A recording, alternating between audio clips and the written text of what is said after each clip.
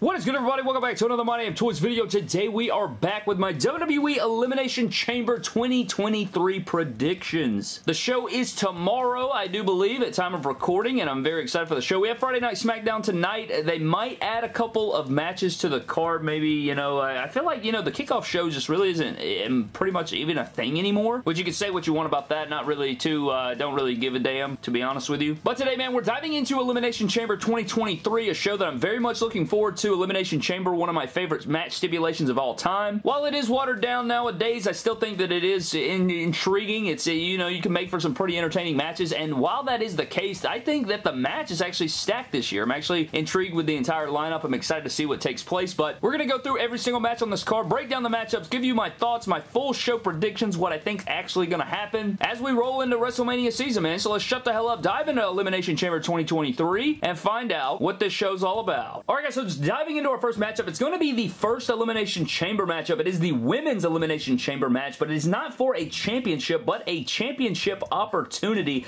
as we have 6 women squaring off, man. We have Asuka, Raquel Rodriguez, Carmella, Liv Morgan, Natalya, and Nikki Cross. Now, the winner of this matchup will get a Raw Women's Championship opportunity at WrestleMania, and a lot of people coming into this matchup are telling me that Raquel is going to win the thing, and I think that's a solid prediction. I don't think, that's not where my head's at. That's not actually where I am in this matchup. I actually think that Asuka is going to win this matchup. I am going with Asuka. I could be wrong about it. It's just a feeling that I have. I think that everybody was really into her new look, her new gimmick that she has going on here. I think everybody's been kind of waiting on that for a little while now, and having that dominant performance at the Rumble, being one of the last 3 remaining in the Rumble. I know she wasn't the last one. You did have Liv Morgan there, which I think is another great pick. I think Liv Morgan could win it as well, and I think you legitimately have 3 contenders that could win this thing. I don't think Carmella's going to win. Natalya, Nikki Cross, I just don't think they have it at this moment, man. I think that, you know what, I think this is a 3-woman chamber. This is a chamber that only 3 people could possibly win, but I am going with Asuka. I think that Asuka's going to win. I hope Asuka wins. I think she's one of the best women's talents in the entire world, and I think that she would have an absolute ridiculous match with Bianca Belair at WrestleMania. So, I am going with Asuka to win the Women's Elimination Chamber right here, and I just hope for a great match. That's all you can really ask for right here. If Raquel or Liv do win, I'll be excited for that as well, but Asuka, I think, is where the money is. Next up, guys, we have our mixed tag team matchup between the Judgment Day in Rhea Ripley and Finn Bálor taking on Beth Phoenix and Edge, a matchup that I'm looking forward to.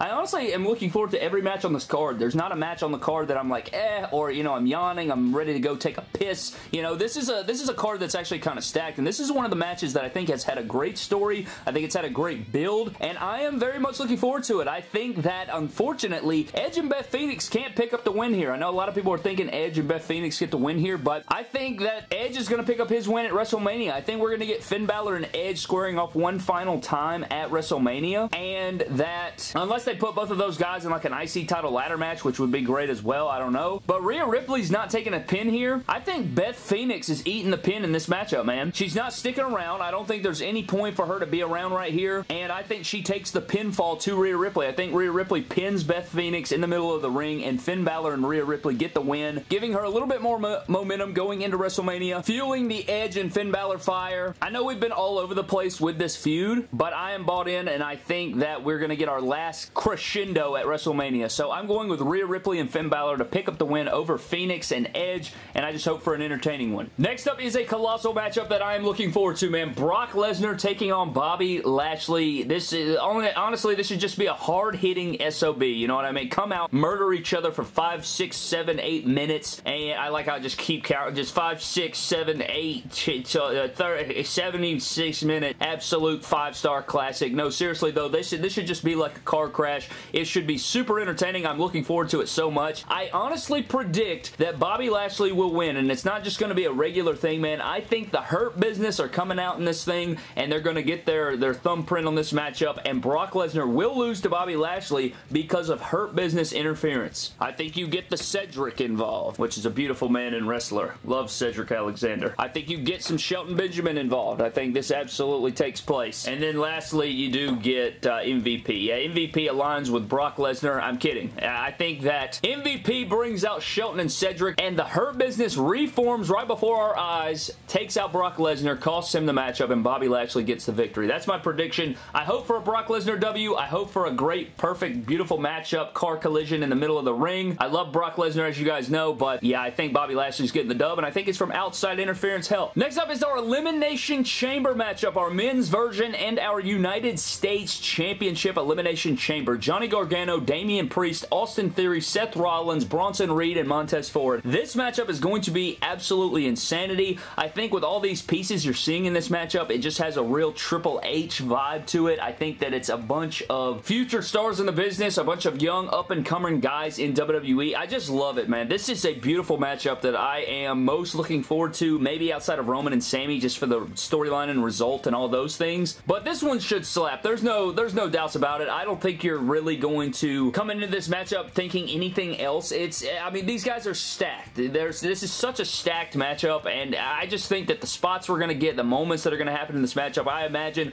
Montez Ford with a massive frog splash off the top of the chamber pod. Bronson Reed's going to be wreaking havoc. Damian Priest is going to be wreaking havoc, and I'm not really even a Bronson Reed or Damian Priest fan. I'm not even a Theory fan, man, but this on paper has a lot of potential to be a ridiculous banger, and I hope that it lives up to the hype I'm putting on it, or at least I'm coming in with high hopes, and I hope that the matchup does live up to it is what I'm trying to say. But a lot of different opinions on who could win this one. I think all signs point to Theory retaining. I think it would be crazy to see somebody else take the championship. I would love to see Seth Rollins get crowned here using the United States Championship going into Mania. Of course, his opponent's probably going to be Logan Paul, so it doesn't necessarily need the United States Championship, and I think that Logan Paul's probably going to beat Seth Rollins at WrestleMania, and I really don't want to see him with the US gold, you know, but I think Theory retains the championship, and then John Cena possibly could come out or something like that, setting up a Mania matchup, or maybe Cena interferes at the end. I don't know. I just think that we're going to get a John Cena-Austin Theory match. Only way that happens is by Theory winning this, and then maybe Theory goes on to lose to Cena at Mania, or we have a US title match with Cena at WrestleMania. But I'm going to go with Theory retaining. It just makes the most sense in my brain, but I'd love to see anybody else win the championship again. Not a big Theory guy, but I think they are thrusting him into that superstar crazy role, and so for those reasons, I'm going Theory. I'm going Theory. I'd love to see a Gargano, Rollins, or Montez Ford win. I love the Montez. I love Rollins. I think that both of those guys are fantastic. I think Montez has a huge, bright future. I just don't think it's this moment right here. I think that Theory retains the US Championship, and I'm okay with that. And for our main event, man, we have Roman Reigns and Sami Zayn for the Undisputed World Universal Championship. Lots of story coming into this one. It speaks for itself. I was front row at the Royal Rumble. I need to have a damn shirt by now that says I was front row at the Royal Rumble. As many times as I've mentioned that, that just makes me laugh just thinking about it. I was front row at the Royal Rumble. That shish is hilarious. Nonetheless, maybe that's a little Easter egg of things to come. But Roman Reigns and Sami Zayn doing war, man. I mean, this story speaks for itself. It's been cinematic. It's been beautiful. It's been something that wrestling fans have long waited for WWE to do again. A long-term, just edge-of-your-seat storytelling. You throw in the element of the bloodline. You throw in the element of, you know, the honorary Usos and the Cody Rhodes and the Royal Rumble and the championships. I mean, it is absolutely beautiful, and it's just a testament to things that I've been saying for years and years, that wrestling is the best when you have and tell a great story, and especially when it's long-term and it formulates beautifully before your eyes. Just nothing like it, man. Nothing like it. It gives me chills to think about. However, Roman Reigns coming into this, man, I just don't see how Sami Zayn captures the championships right here. When you have Cody Rhodes just waiting on deck, waiting in the wings, doesn't make a lot of sense for Sami to win here. I mean, I guess they could do it as a triple threat. The way that they've been booking it and having Sami and Cody interacting and telling that story, and the promos that they've had back and forth and the moments that we've seen unfold on television have been fantastic as well. So if they wanted to throw a triple threat in there, I would be okay with it. Oh, man. It's just insane. It really is. I mean,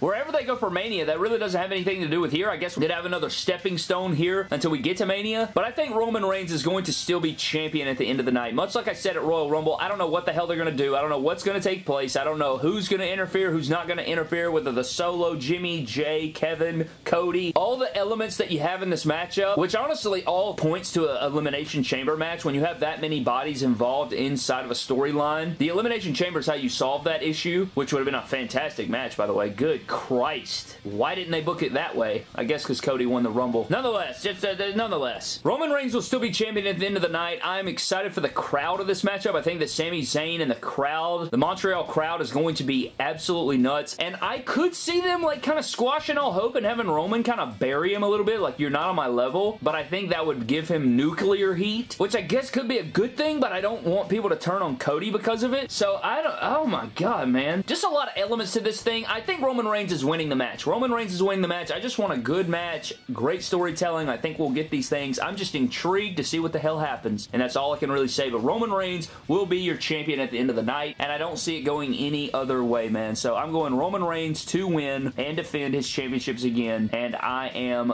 done with this show until it takes place tomorrow night, and then I'm going to review it for you guys, and we're going to be right back here to talk about the things. But that's going to wrap up my full Elimination Chamber 2023 predictions, man. Thank you guys so very much for watching. I hope you guys did enjoy. Ran into some snags about my announcements that I have coming soon, but I hope you guys stay tuned. Stay tuned. We got some big stuff coming I'm very excited about. Can't wait to showcase it to you guys. So stay tuned, man, but I'm getting out of here. Thank you for watching. Subscribe to the channel. Leave me your predictions down in the comment section below. I'm getting out of here. Follow me on Instagram, Twitter, and TikTok at MyDamnToys. I'll see you guys next time. Have a blessed one, and I'll see you tomorrow night.